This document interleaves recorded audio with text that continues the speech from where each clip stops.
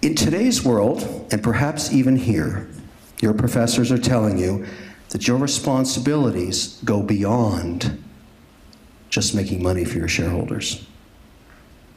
That you have a responsibility to society.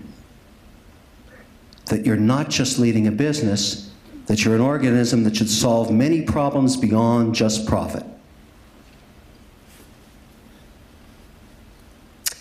I think that's crap. I think the DNA of a business is to make money for its shareholders. It is the job of the shareholders to take their profits and redistribute to any cause they wish after they receive their dividends or their profits. Your job is to go out into the world and understand who you serve. It is not your responsibility to solve all the society's problems. You pay taxes to a government to do that. Your job is to go to war every day and win. To win market share, to salt the earth your competitors walk on, to steal their customers, and to take their profits and win. That's your job.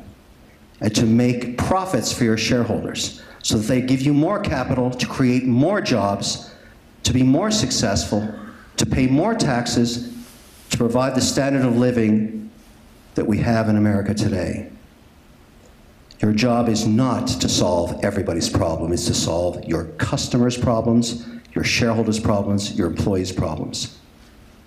I'm very distressed when people tell me a business should give 1/3 of its profits to charity. That's outrageous. It should give all of it to its shareholders who then give to charity.